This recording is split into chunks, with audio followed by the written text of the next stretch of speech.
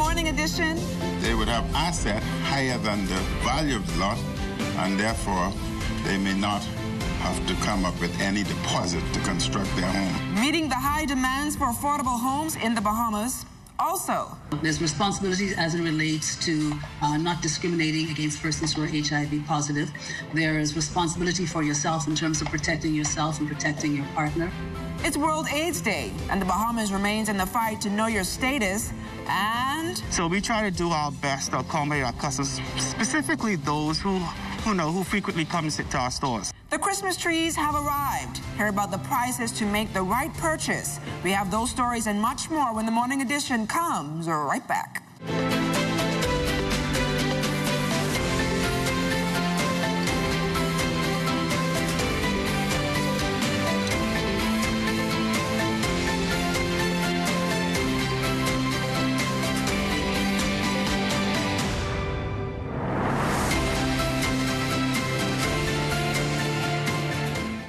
First, it's more than just our name, more than just our achievements.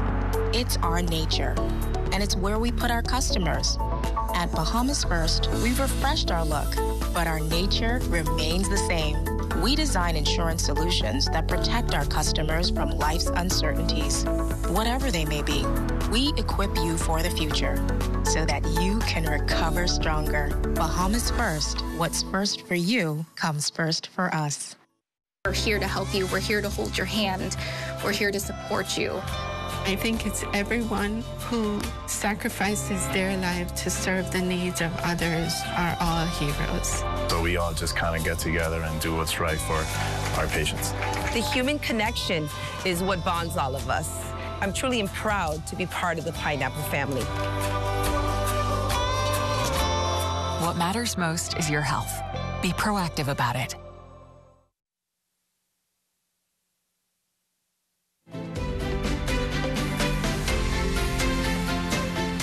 Good morning, everyone. I'm LaDawn Davis. Thank you so much for waking up with us. It's December and Christmas is near. We can expect a strong cold front that will move swiftly across the island chain, ushering seasonal cooler temperatures and strong breezes as a high pressure rapidly builds in its wake. Weather partly cloudy and humid ahead of the front, but turning cool and breezy later in the day. Also expect increasing cloudiness along with widely scattered showers and isolated thunderstorms, so grab out a nice sweater and an umbrella. We now head on out to our streets where Lloyd Allen and the morning traffic team has your daily traffic commute. The traffic report is sponsored by Bahamas First. First in insurance. Today, tomorrow. Yes, good morning, LaDawn. Good morning, Bahamas. It is the start of your Tuesday morning, and we're giving you your first look at traffic. Now, this one coming in from University Drive, and as most persons are experiencing here in the capital, it is wet on the outdoors. And so, of course, an advisory going out to motorists is to drive with caution and with care as you're making your rounds to your various destinations. Also, today is one of those days you do not want to forget your umbrella. This morning, we're also joined by Sergeant Crestinia Johnson, who is very gracefully holding the umbrella for us this morning. She's giving us a picture of traffic over the past 24-hour period. A pleasant good morning to you, and a pleasant good morning, Bahamas. Over the 24-hour period, we've had a total of 11 accidents that were investigated by the Royal Bahamas Police Force Traffic Division. 7 of those accidents involved damage, 3 of those accidents involved injury, and 1 accident was a hit-and-run accident. At this time, we still have 10 persons who remain hospitalized as a result of being involved in a traffic accident.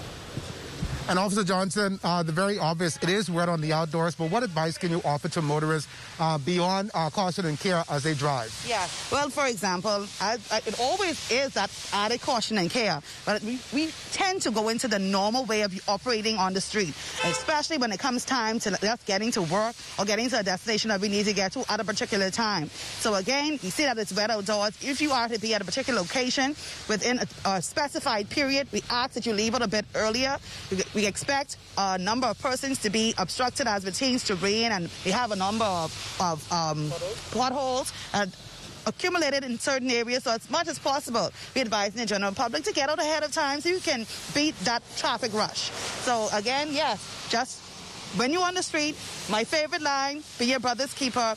And please, please, if you're using your headlights, please not use the bright beams. You want to tone down the bright beams because you're going to obstruct the other driver from seeing what's going on the street. All right, so of course, that's a complete look at your morning traffic for this Tuesday. And again, you'd want to drive with caution and care as roads are wet, and that's expected for most of the day. That's been a look at your morning traffic report for the morning edition. Lloyd Allen, ZNS Network News. Off the top this Tuesday, another giant step to provide more affordable homes for Bahamians. Ground broken yesterday will allow more residents, especially young professionals, to become land and homeowners. The price tag for a government service lot starts at $15,000 here in New Providence and less than $10,000 in the Family Islands. Construction of the Carmichael Village housing subdivision, comprising of some 365 lots to accommodate single and multiple family housing, has already begun. Prime Minister, the Most Honorable Dr. Hubert Minnis on the Service Lots Initiative. The lots are valued at such low price for these individuals. I have engaged with discussion with the Mortgage Corporation and have been informed that there's a possibility that because the lots are valued at such a low value, individuals would have asset higher than the value of the lot, and therefore they may not have to come up with any deposit to construct their homes. We've identified land somewhere in the West, and that land would be divided, subdivided, with proper infrastructure, condominium complexes, etc., and an upscale development will be developed. 10% of the service lots in Carmichael Village here today will be allotted to the disabled Bahamians. And these individuals, because the lots would be given to them quite early, can make the necessary adjustment to their homes to accommodate their disabilities. Some good news for Eleuthera residents. COVID-19 restrictions placed on that island have been lifted. The Prime Minister thanked residents for their cooperation, noting that in Eleuthera, curfew would now commence at 10 p.m. as opposed to 6 p.m. Also, indoor and outdoor restaurants can now function. However, he advised residents to observe the safety protocols to decrease the spread of the virus there. The Ministry of Education released a strategic plan for the reopening of school, detailing the work done and proposals for campus management. School managers have to designate a space as a holding area in the event of a suspected COVID-19 case. They're also required to dedicate a room to be used to address health concerns. The plan also speaks to the isolation of the infected individual, the shutdown of the area, and consultation with the Ministry of Health Surveillance Unit. The plan also includes the requirement of mask wearing to enter campuses and to enter any school transportation systems. Meanwhile, inter-school competitions, including the spelling bee and national debates, will be held virtually. Today is World AIDS Day, a time set aside to not only raise awareness on prevention and control, but to remember those who are living with and died from the killer disease. Here in the Bahamas, some 7,000 Bahamians are infected with the disease, and statistics reveal that commercial workers, men having sex with men, and young people under the age of 30 are at a higher risk. President of the Bahamas AIDS Foundation, Lady Camille Barnett, says while the number of new infected cases in the Bahamas are down, she is still encouraging Bahamians to not only protect themselves, but to know their status. The numbers of people who are hospitalized are going down. The number of new cases are going down. The number of deaths are going down. So we are headed absolutely in the right direction. It may be a little slow for our purposes, but we are headed in the right direction. We're doing the right things in our country. The theme for World AIDS Day this year in the Bahamas is global solidarity, shared responsibility. And I think that's what needs to happen in order for us to continue to improve our statistics. Everyone has to take responsibility for themselves. There's responsibilities as it relates to not discriminating against persons who are HIV positive. There is responsibility for yourself in terms of protecting yourself and protecting your partner. Additionally, Lady Barnett credits the foundation's ongoing educational campaign for the decline in numbers. She also shares plans to spearhead a Family Island AIDS campaign in the new year.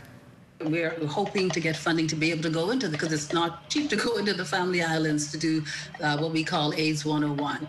But we're hoping to get funding to be able to do that, or we need funding to be able to do that, to go into the family. We can't neglect the Family Islands, even though, you know, the 70+% of the cases are in New Providence.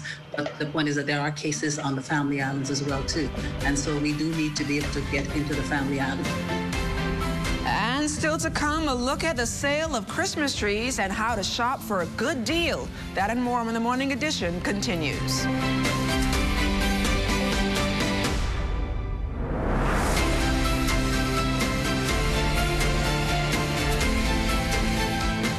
Dr. Macmillan, I do not appreciate the way you are raising your voice inside my place. You know something? You African? Pastor. Let me tell you, in 10 days, you'll be out of here. Pastor, I do not give... I'm not interested in what you say. I do not give a donkey's hoof. I have my connections. I am not afraid of your immigration. It is just like Gumpa is a behavior. Gumpa friends, family and pasta. Gumpa friends, family and pasta. Gumpa.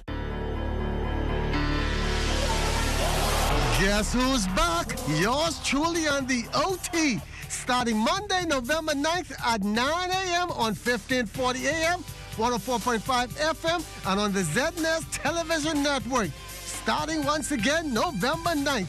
We'll be going Mondays and Wednesdays. We may be in COVID, but nothing stops this show. The OT is back.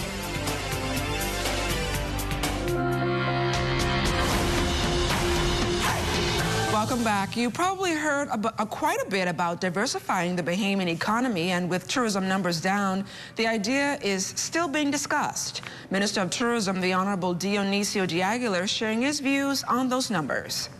There's lots of people saying that we got to get out of this industry and we got to move to another industry, and while that's maybe an altruistic goal, up until the onset of COVID, tourism was one of the fastest growing sectors on the planet.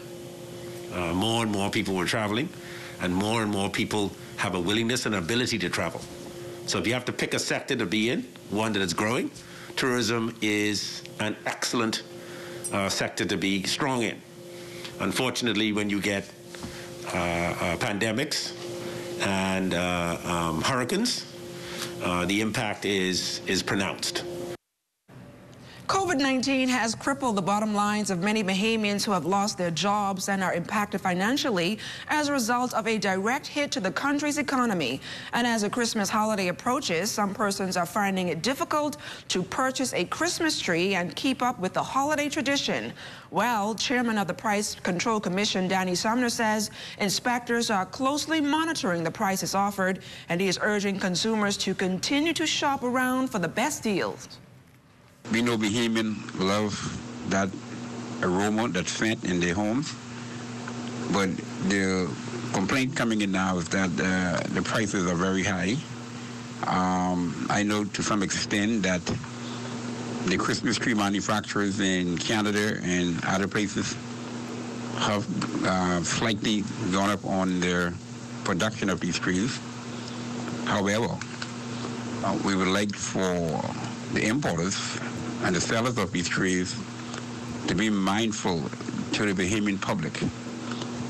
Christmas is a time of giving and sharing, and the trees in the homes are a reflection of the joy and peace of the Christmas season. Christmas tree sales are a bit low across the capital due to the threat of COVID-19. Christmas trees around town are being sold for as low as $85 or even higher, depending on the height and size of the tree.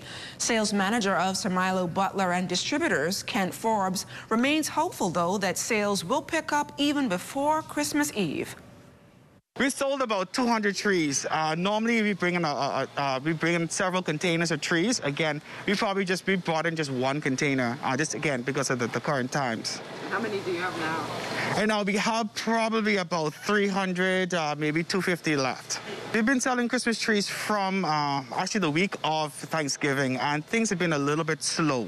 And it's obviously we understand because of the times as we're in right now, it's more of a challenge. So again, we try to make it more affordable because, you know, Marlowe Butler's always been the company that gives back to the community. So we try to do our best to accommodate our customers, specifically those who frequently come to our stores. Well, the Price Commission has received reports about the high prices of Christmas trees at local businesses around town. Forbes says they're doing all they can to meet the needs of customers. Some vendors are extremely expensive. Like I said, Marlowe Butler, we try our best to meet the needs of our customers. You know, that's key. You know, that's what we are about. We're about the people and the community at large. So we try to make our things more affordable. So I would encourage shoppers to come down and check out Marlowe Butler Distributors right on Peace Street.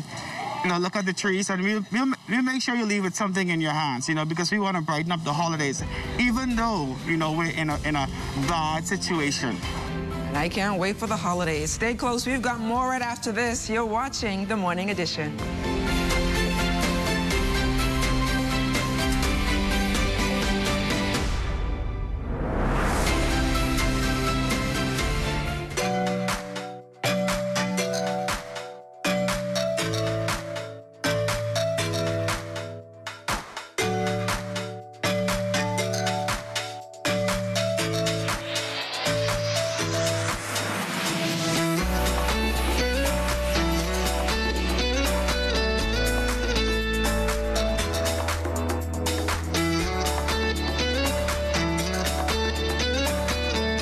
I'm going to call you Peter. Are you ready to be baptized? Yes, sir. Have you accepted the Lord Jesus Christ as your personal Savior? Of course. I see demons in you. There are demons. Get out. Get out, demons. Get out. Get out. I will pray for you. In the name of Jesus. The Lord. Friends, family, and Pastor Goompa. Friends, family, and Pastor Goompa. Friends, family, and Pastor Goompa. Welcome back. Well, the Cultural Month will be observed, and with the pandemic, officials have taken steps to make various adjustments to their regular activities. Lloyd Allen joins us live with the Director of Culture. Good morning again, Lloyd. Well, good morning again, LaDon. Good morning, Bahamas. This morning we are here at the Ministry of Youth, Sports and Culture on University Drive, and I came here my Sunday's best to let these people know I'm still mad that they haven't a Junkanoo this year. But anyhow, Director of Culture, that's Rowena Poitier Sutherland. She says she can fix that problem. Woman Sutherland, first thing, welcome to the Morning Edition. And how can you help me this year? Oh, man, you put me on the spot. Good morning, Bahamas. Good morning, Lloyd. I cannot fix Junkanoo. I miss Junkanoo, too. I'm hurting right now. But what I can say is that today begins National Cultural Heritage Month. And Junkanoo is always a part of that. That's our main feature. And so we're going to do our best to keep Junkanoo alive. We're going to talk about it. We even have some original content. We have a television show all about Junkanoo called Who Got Robbed? And that's going to be on Christmas Day and on New Year's Day. I know that this year your organization is also setting a schedule of activities for each week leading into the end of December. Tell us a bit about that. Sure.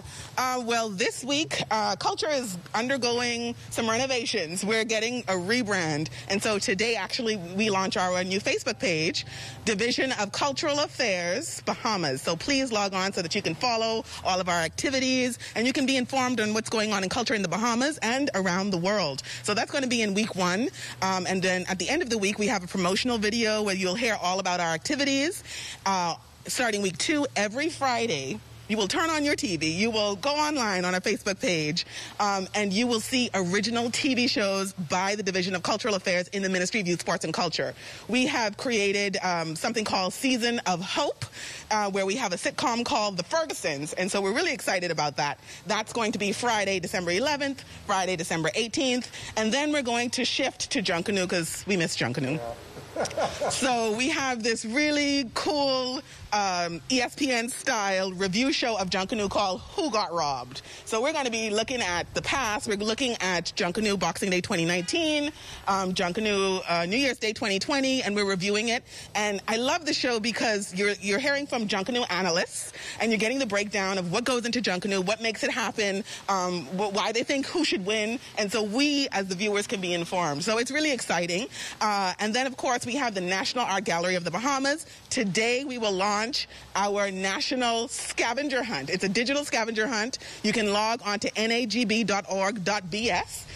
to find the QR codes. You can go to gas stations, and it will lead you to our virtual exhibition. So we have a lot of cool things going on. You can go to the NAGB. We have a sculpture garden park that you can walk around. And so we're looking at socially distant activities that we can engage the Bahamian people in, and most of our activities will be virtual. So you want to log on to our Facebook page, Division of Cultural Affairs Bahamas, hashtag committed to the culture, hashtag old-fashioned Christmas. All right. And so, again, I know, of course, this year your theme is rejuvenated, re-enhanced, and recommitted to the culture.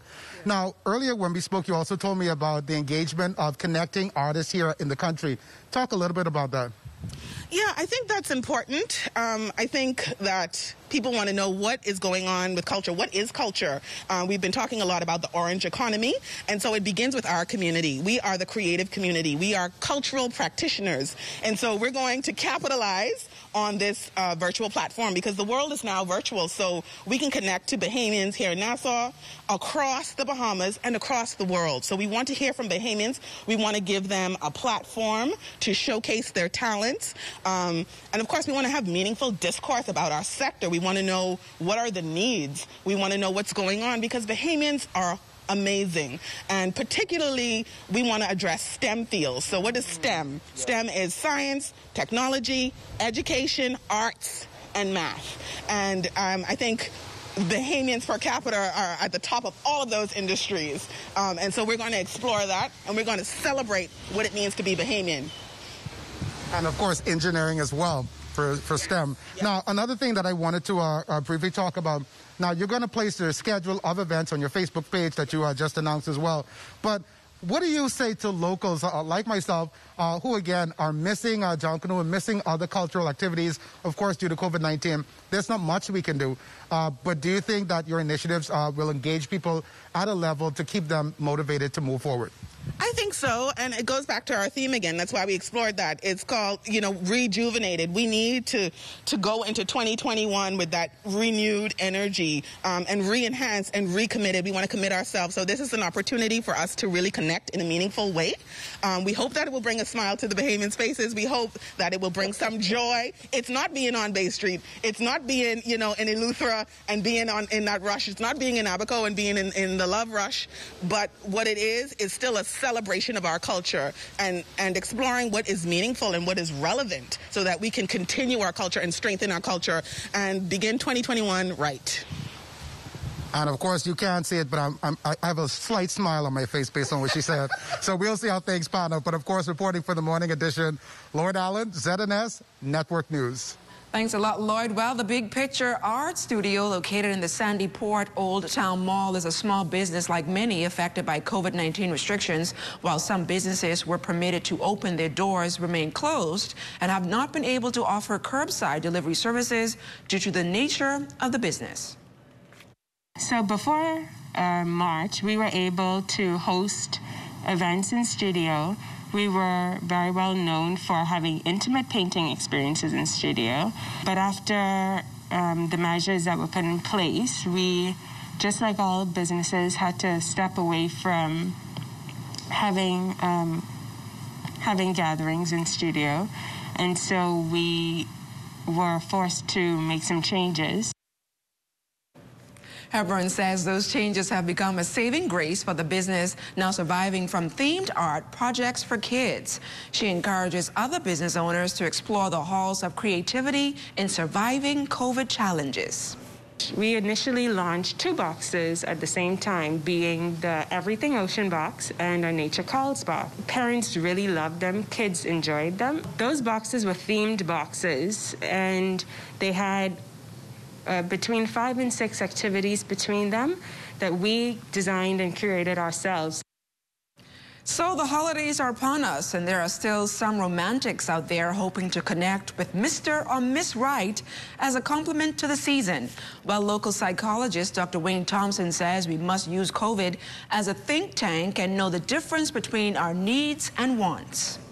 This pandemic is an opportunity for all single persons to do an introspection to ensure that they can clarify exactly what it is they need in a relationship.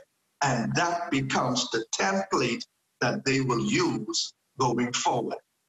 Dr. Thompson warns not to become a victim to deception and to do your own virtual background checks to ensure that who someone says they are, they in fact turn out to be. And despite the risk, he says, we must consider using the virtual platform for dating purposes. Dating is not a process where you go romping in the sand. Absolutely not. You are simply getting to know someone. And if the other person isn't interested in the process, sayonara. As a part of our Recognition of Disabilities Awareness Week, we share the story of a young woman who's not letting her condition stop her from achieving her dreams. Here's Lloyd Allen. In 1989, Brenda Charles saw the world for the first time. Like most newborns, she was oblivious to the life she was preparing to live. But as time passed, some things became clear. Brenda was born with a form of dwarfism that stunted her growth to 4 feet 5 inches. Further, she underwent surgery to correct bone issues caused by vitamin D deficiency, later identified as rickets, a leading nutritional cause of dwarfism. I developed at the age 8, where my leg began to twist, and then that's where my situation became like where I couldn't walk. I had to get surgery done to get my legs fixed properly. Brenda says the surgery was intended to restore her mobility, but that was not her fate. After my surgery, I was told I was going to walk, but afterwards, it didn't happen. She is grateful for life and today embraces herself as a woman and a professional. I studied at BTVI office assistant. My decision after this is to find a job to see if I can maintain myself and help myself.